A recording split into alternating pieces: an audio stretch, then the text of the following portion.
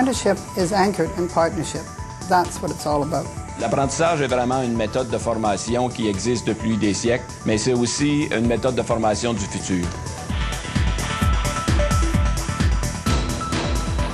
We know we're going to have future challenges. We've overcome these challenges by working together and being committed to the apprenticeship system.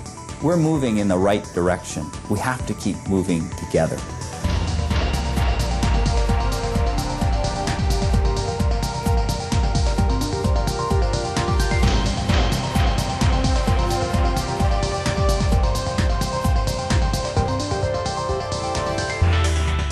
Bienvenue à Halifax. Le Forum canadien sur l'apprentissage est fier d'accueillir le Sommet de l'apprentissage 2004 qui marque le début d'une nouvelle étape dans notre secteur. Welcome to the next step in the journey, the threshold of a new century of apprenticeship in Canada, a place to examine the challenges of the future and reflect on the successes of the past. Apprenticeship training is something we've been involved in for many, many years as part of responding to what our industry tells us they need in our communities. We've been very successful with that. I believe that success shows in how well Canada has done economically, the number of skilled tradespeople that we have, and they are well accepted around the world.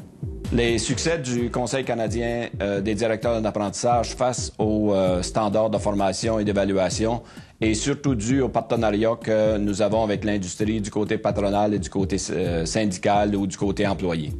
The IPA is the Interprovincial Alliance of Board Chairs, and we provide industry input. We are the voice of industry, and therefore our strength is sharing our resources and best practices. Unions have been involved in the apprenticeship system for a very long time, and it's something we're very proud of. This is the opportunity for our members to pass on their trade to younger workers. So we've seen it as very important, as something critical for our individual members and our future members, and many of our unions have been actively involved in developing the kinds of training that's needed.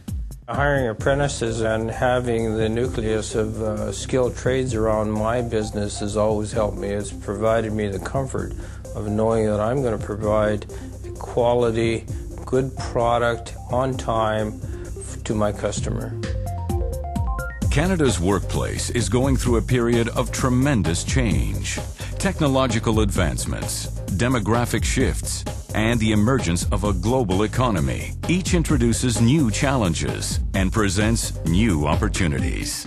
Probably the most significant issue for young women going into trades is that they're uncertain of the role that they can play in those occupations. They're unaware of what types of jobs are available.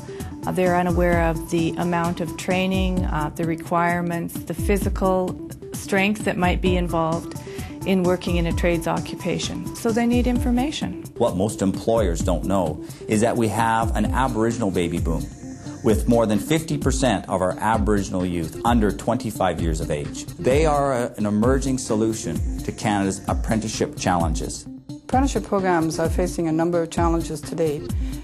Some of the significant challenges we're facing is keeping up with technology and the rapid change of technology and how we have to work to try to be current.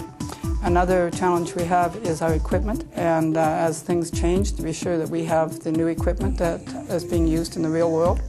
And the third challenge we have is keeping our instructors current. Some provinces have introduced a seamless process for the early entry of newcomers into the trades. They have instituted language programs and prior learning assessment programs so that the entry into apprenticeship becomes easier. We need to foster that, and we need to quicken the pace at which these programs are being brought into play.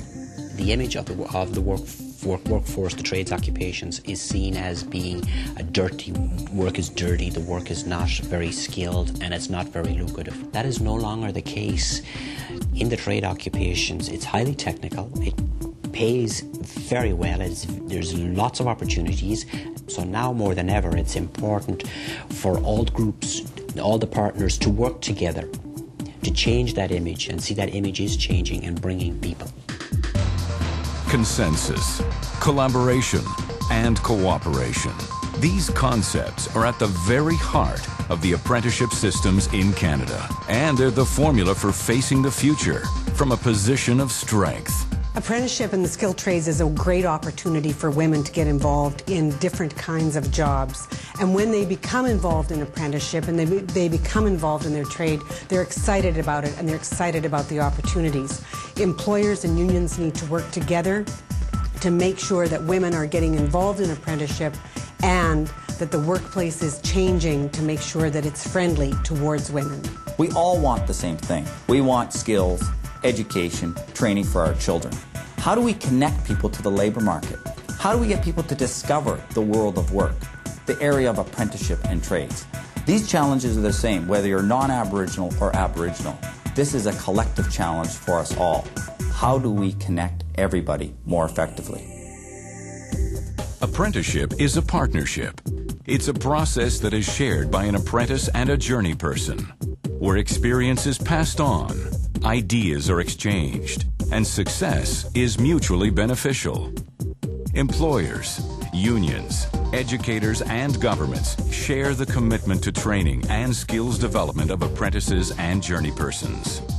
The success of the apprenticeship systems in Canada depends on this cooperation among stakeholders and a continued commitment on the part of everyone who believes in the value of apprenticeship. La coopération entre les intervenants est la raison d'être de ce sommet. Bienvenue dans votre futur. Bienvenue au sommet de l'apprentissage 2004, dans la foulée de nos engagements. Welcome to the Apprenticeship Summit, building on commitments.